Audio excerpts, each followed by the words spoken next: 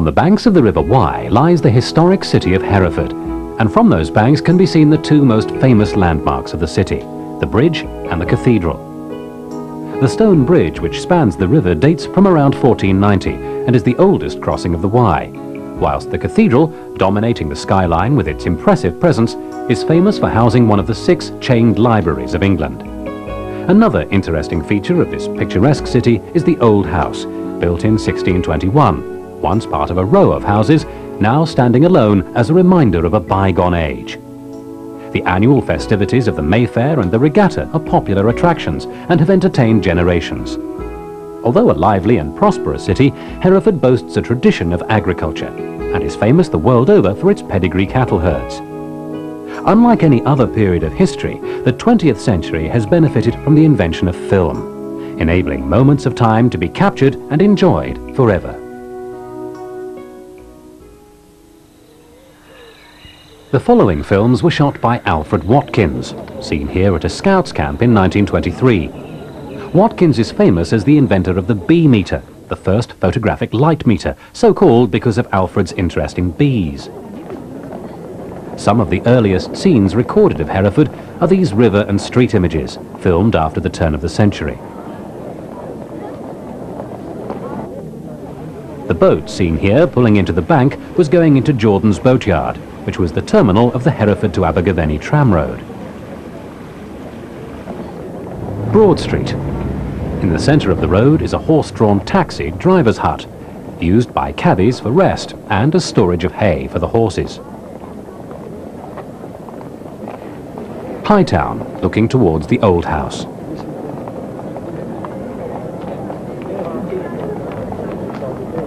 Commercial Road, with the railway station at the far end, and Monkmoor Skin Yard's chimney in the background.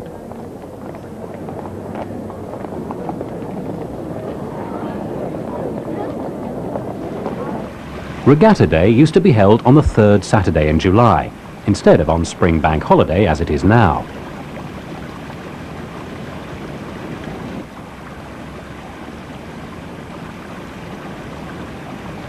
In the background, a line of cloths can be seen, which was erected to prevent people obtaining a free view of the events.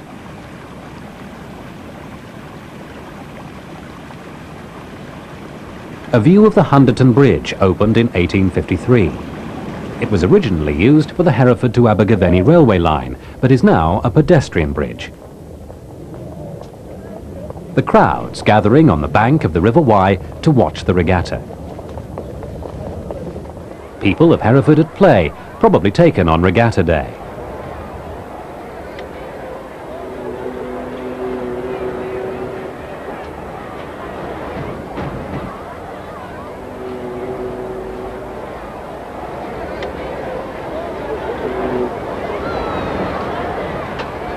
This boat crossing the River Wye was a ferry boat, the cost of a trip from Hunderton to Brenton being 6pence.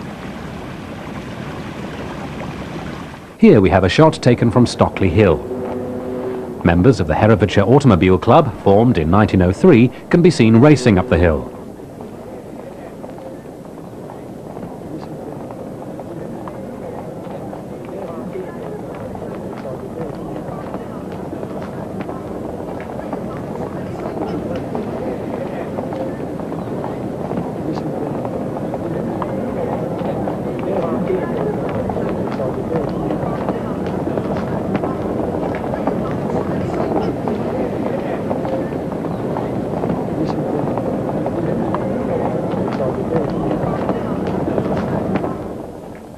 The May Fair, recorded at the top of Commercial Street. The fair takes place annually at the beginning of May by royal charter.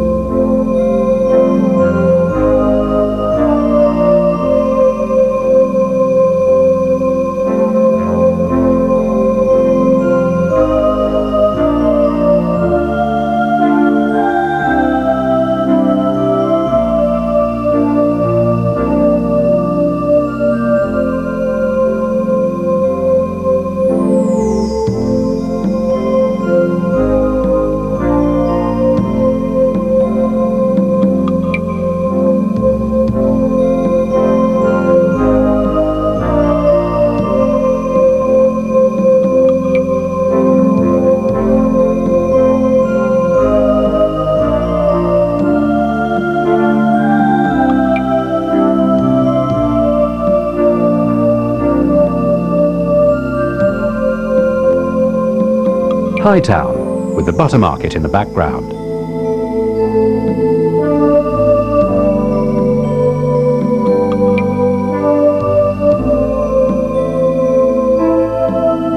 Looking west from St. Peter's Square.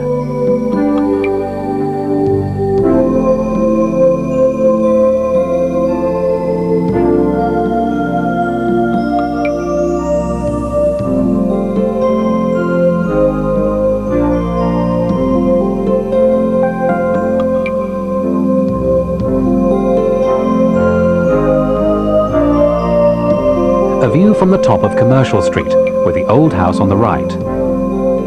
A traction engine can be seen, which was used to power the fair rides. This shot may have been filmed from the first floor window of Pritchard's, the tailors. In the background, the Tabard Hotel can be seen, which nowadays houses the Cheltenham and Gloucester Building Society.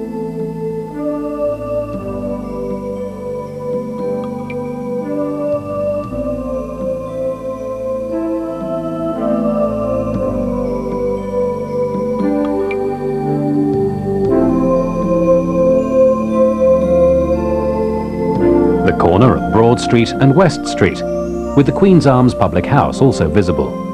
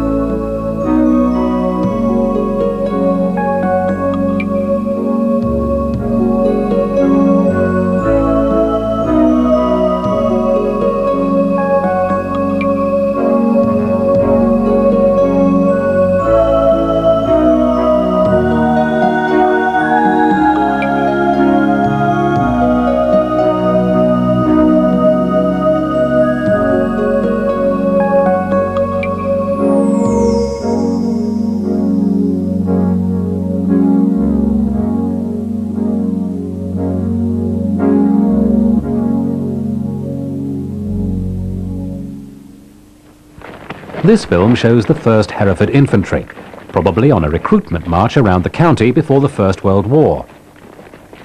During World War I, the county raised 3 battalions, who served in almost all of the regiments of the British Army. A memorial in the cathedral shows that the Herefordshire Infantry fought in many major campaigns of the Great War, including Palestine, Gallipoli, Egypt and France.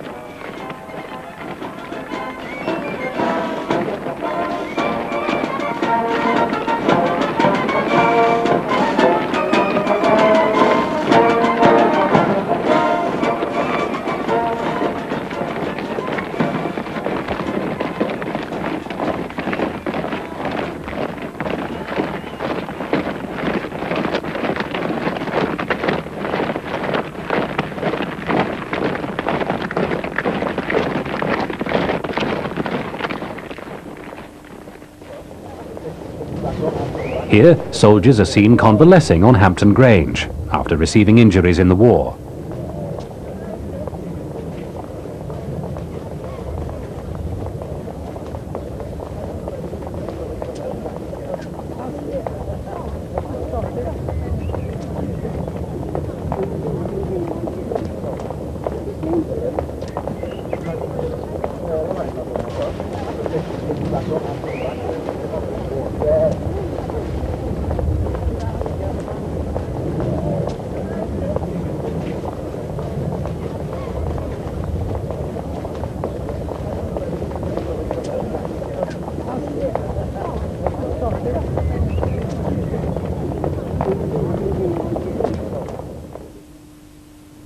Moving on now a couple of decades, the following sequences are of Hereford and its surrounding areas taken during the 1940s and 50s.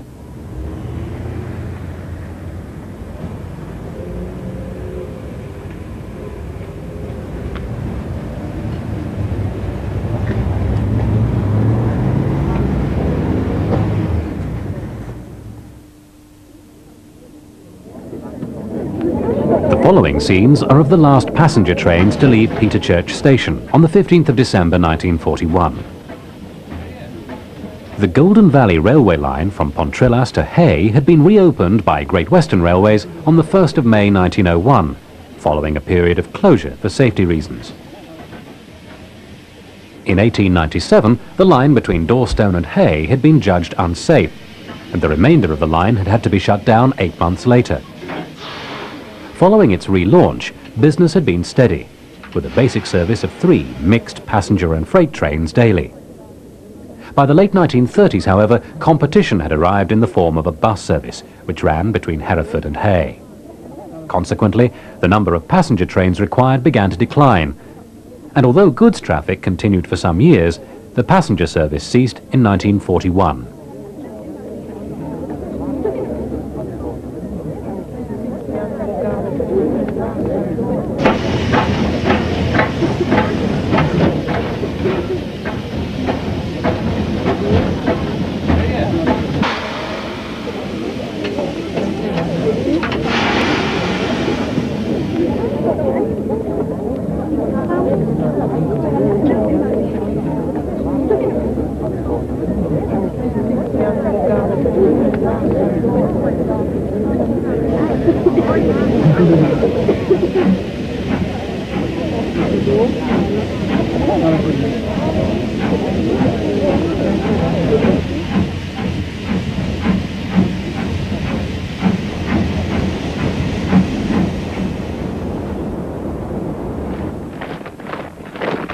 The Royal Ancient Order of the Buffaloes, on their way to the cathedral in 1948. As the procession moves down Broad Street, we can see the City Library, the Kemble Theatre, and the museum in the background.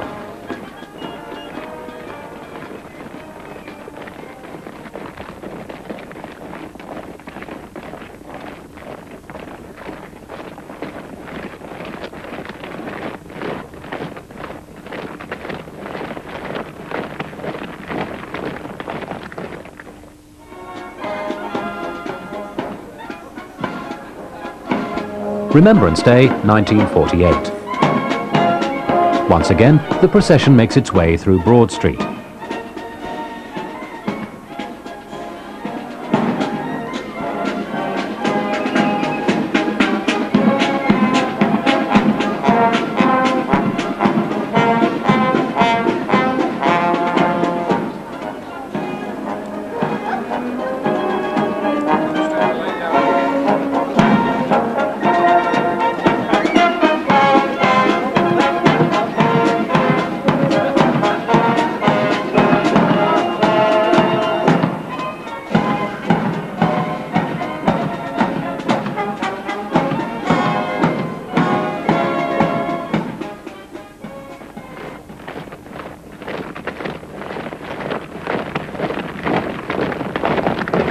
The parade can now be seen going along Hightown, with Curry's and the Butter Market visible in the background.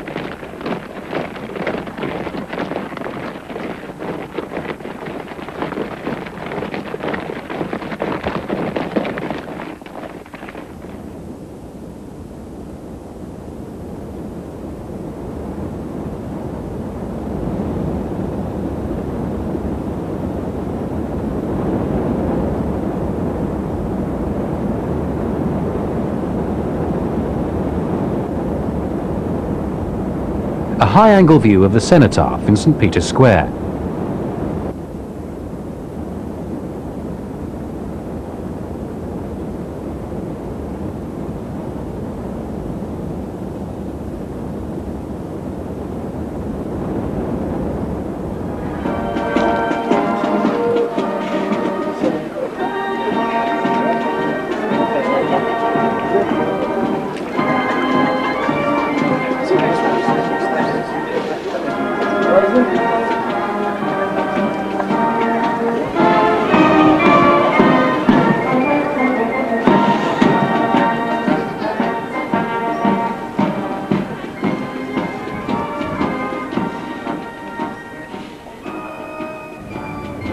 A panoramic view of the city.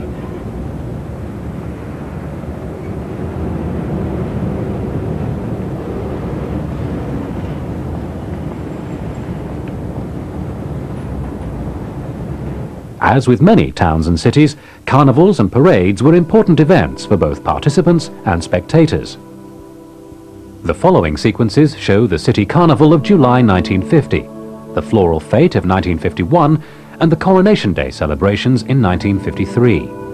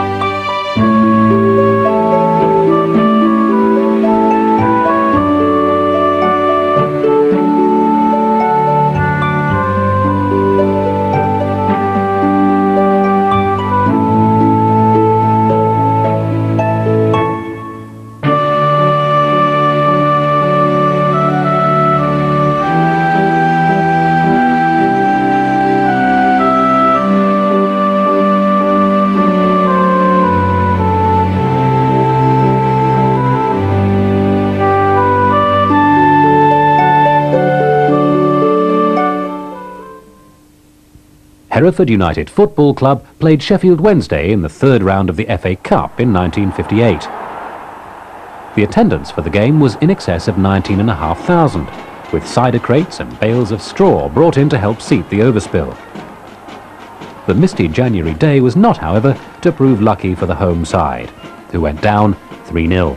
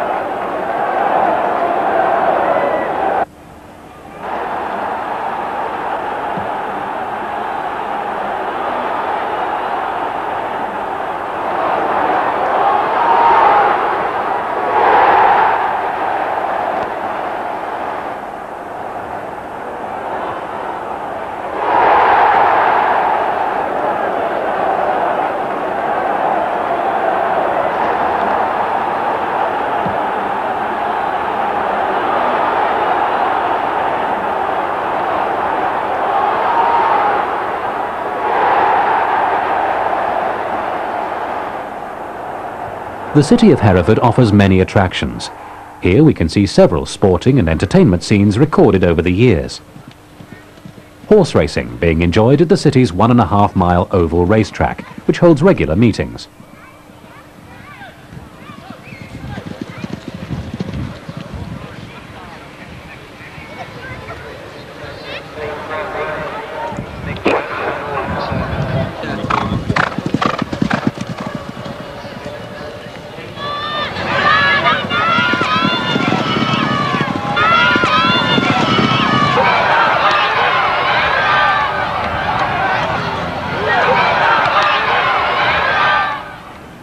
As we saw earlier, Regatta Day is a popular yearly spectacle.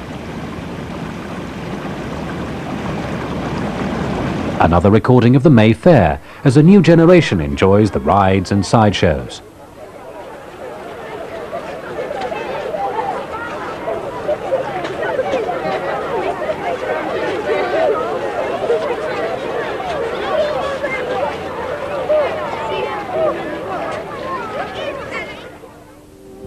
A dance held at the Shire Hall on the 17th of April 1952.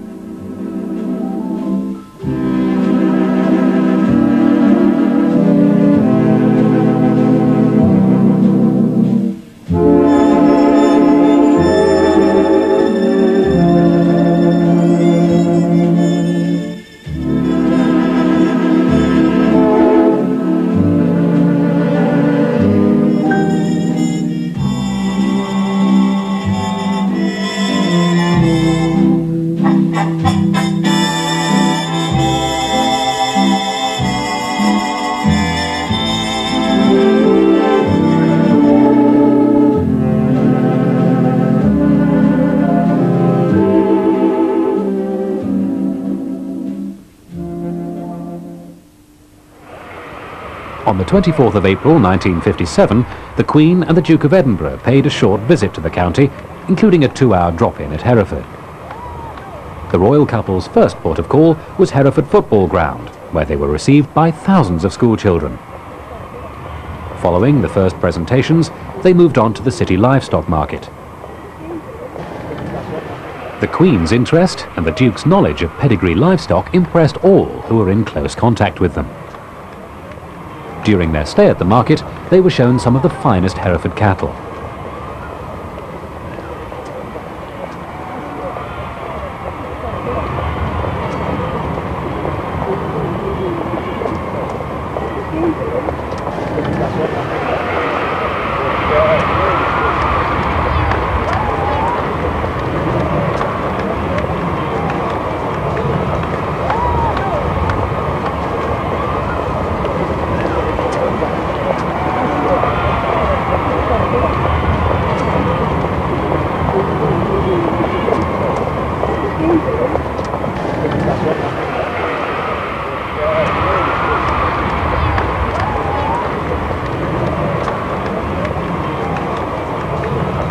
The crowds lining the streets were given a glimpse of the Queen as they were driven through the city to their next appointment at the town hall. There then followed an inspection of the 1st Battalion of the Hereford Light Infantry Territorial Army as they paraded through St. Peter's Square.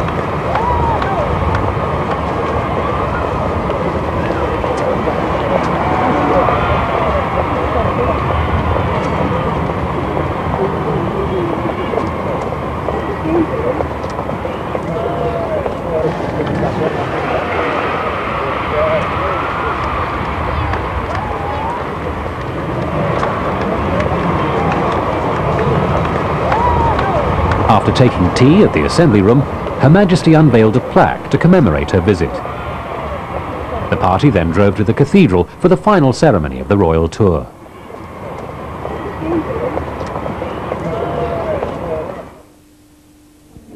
April 1959. A stone-laying ceremony of the new annex at Langford House, Old People's Home. Mrs. Ainsley, chairman of the Langford House Committee, lays the stone. The opening ceremony of Bishop's School, Hereford, which took place on the 2nd of May 1959. The school was the first church secondary modern school to be built in the Hereford diocese.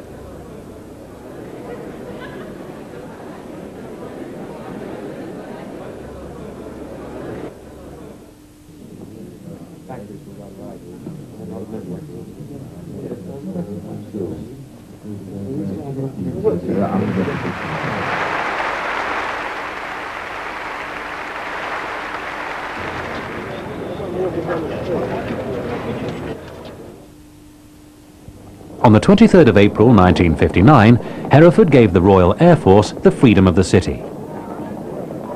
It was only the second time in the history of the city that this distinction had been conferred on a service unit. The first was when the Herefordshire Regiment was honoured in September 1945. Following a civic lunch in the town hall, members of the City Council walked in procession to Hightown, where the Mayor, Mr. Shaw, addressed the crowd. In his speech, he said, "The city has conferred its freedom on so few that this fact alone enriches the greatness of its recipients." After a brief history of the RAF in Hereford, given by Group Captain Walker, he then asked for the right of the men of the station to exercise their prerogative of marching through the streets of the city, with colours flying, swords drawn, bayonets fixed, drums beating and band playing. The request was duly granted, and the gold of the Queen's colours was trooped past the dais. A parade of 500 men left the Hightown along St. Peter's Street, led by the Central Band. They then marched up Commercial Street and back past the dais, where the Mayor took the salute. The crowd were also treated to a flypast of 6 Hawker Hunter fighter planes.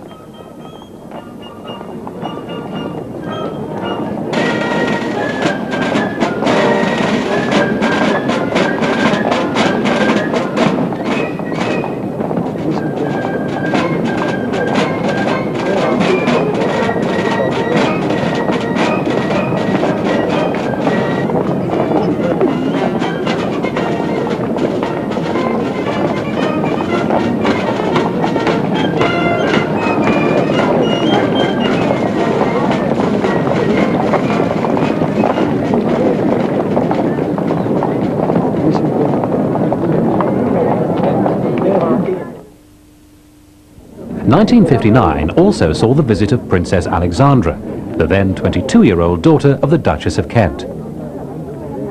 The 6-hour visit for the youth rally began with the princess being driven from the station to the town hall via Commercial Street and Union Road. The motorcade advanced slowly to allow the thousands in the cheering crowds to catch a glimpse of her. On arrival at St. Peter's Square, she was met at the town hall by the mayor and mayoress, who formally welcomed her to the city.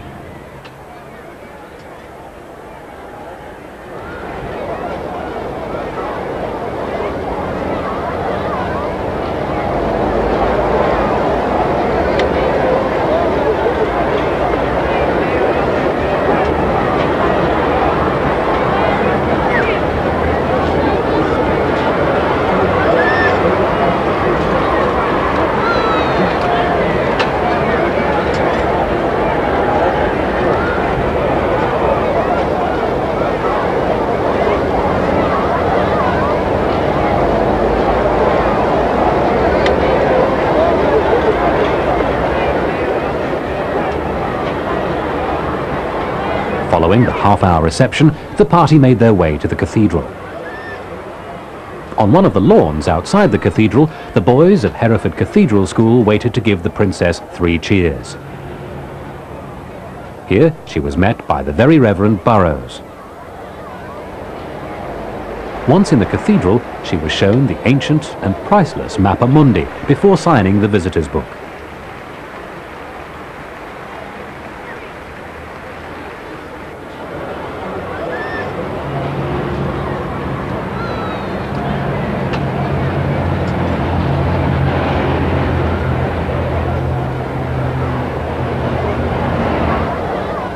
Later in the afternoon, the princess went to the Castle Green to inspect the city and county youth rally, where she was welcomed by 5,000 young people and treated to a display of various youth activities.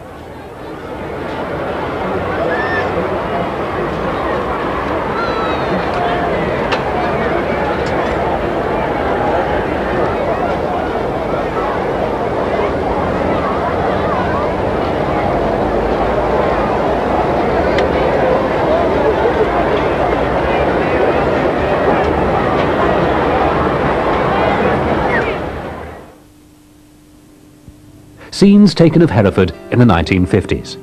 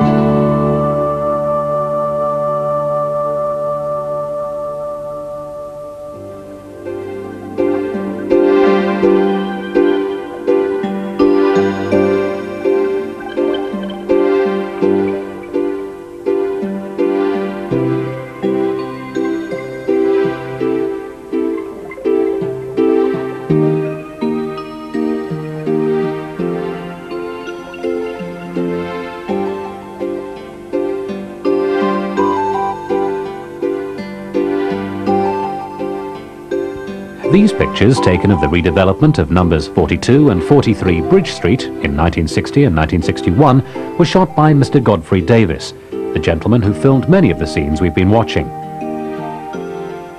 The redevelopment was for the new premises of Mr. Davis's photographic shop, which had previously been housed in Broad Street. Film of the original Wifeful shop in Broad Street, between the City Library and the Kemble Theatre, can be seen at the beginning of this sequence.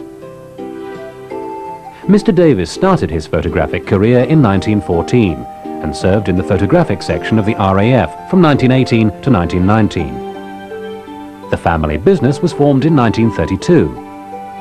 Mr. Davis also provided a travelling cinema, going to many village halls to show some of the latest releases. Occasionally, a mobile electric generator was needed, as many outlying villages were then still without electricity. During the celebrations of the 1953 coronation, 1,000 film shows were given.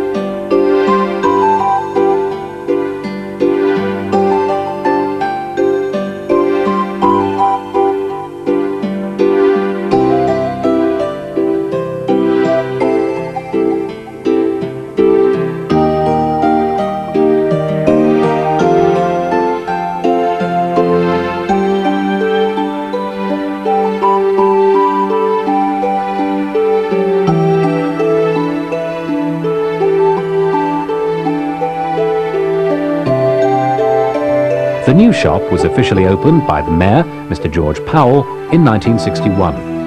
And here we can see a shot of Mr. Davis himself. These clips show the demolition of the old Wifeful premises in Broad Street, where the tax office is now situated.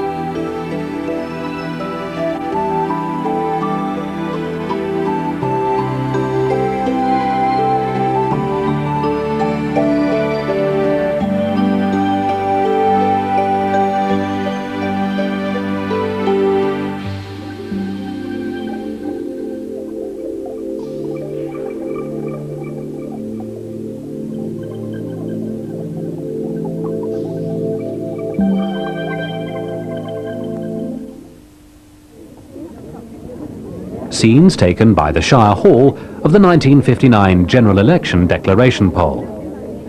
The Conservatives made history in this election, as it was the first time this century that a government was returned to power for a third successive term. The swing to the Tories was reflected in Hereford, as the people returned Mr. Gibson Watts for a second term of office. Mr. Gibson Watts had a comfortable majority of 7,578 over his nearest rival, Robin Day, the Liberal candidate. Mr. Day, who was greeted by a mixture of cheers and boos, congratulated the winner by saying that he had been a most gallant person who had proved a most efficient fighter.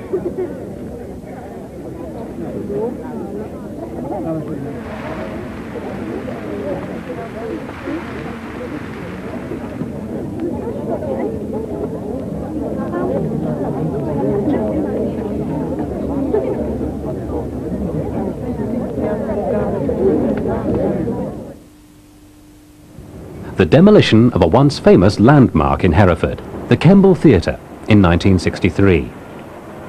The building stood on the site of the old Hereford Theatre, where the well-known Kemble family had performed. Originally, the building was the Corn Exchange, built in 1857. The magnificent structure, with its tower containing an illuminated clock, opened as a theatre in January 1911 and was capable of seating up to 1,000 people. The site was purchased by a London property development company who intended to knock down the theatre and build a market in its place. The contracts were delayed, however, until January of 1962 to enable the staging of the Christmas pantomime Mother Goose.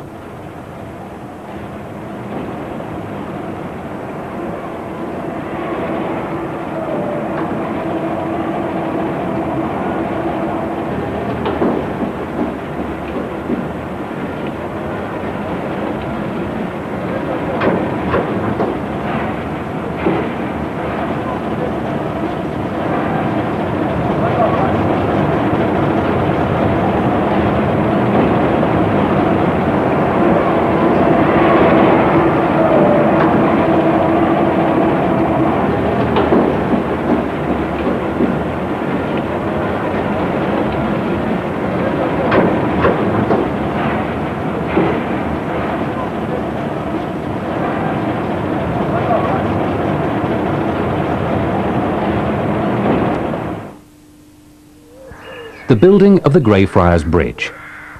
On the 20th of March 1964, Mayor Gordon Elcox cut the first sod at the ceremony held on land at the Friars Hotel, Greyfriars Avenue.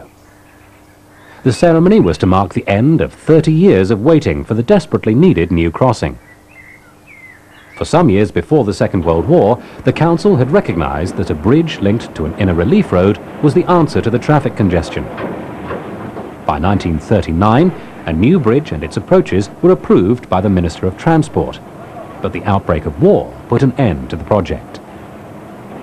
Following the war, labour and material shortages meant that the plans continued to be kept on ice.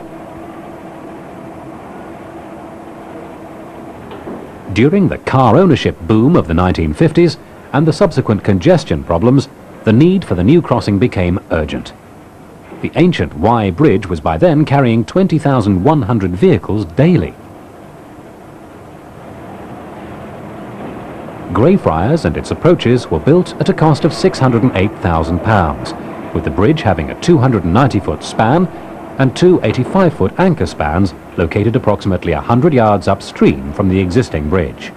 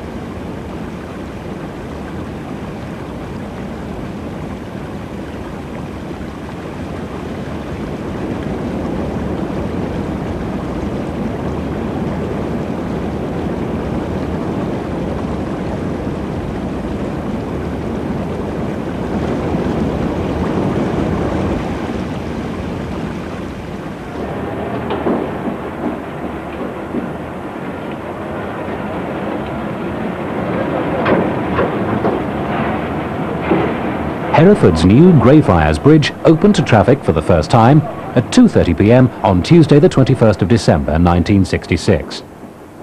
On the city side, an excited crowd gathered to watch as the vehicles queued up to drive over. Mr. Ivor Williams, the Roads and Bridges Committee chairman, was given the honour of being the first to cross. Unfortunately, however, he almost failed to make it when his car ran out of petrol. An emergency dash to the nearest petrol station ensured that the ceremony could go ahead. The official opening took place on the 19th of January 1967, with the Mayor of Hereford, Alderman Peter Carter, unveiling a plaque to mark the occasion. Greyfriars Bridge was the first road bridge over the River Wye for almost 500 years.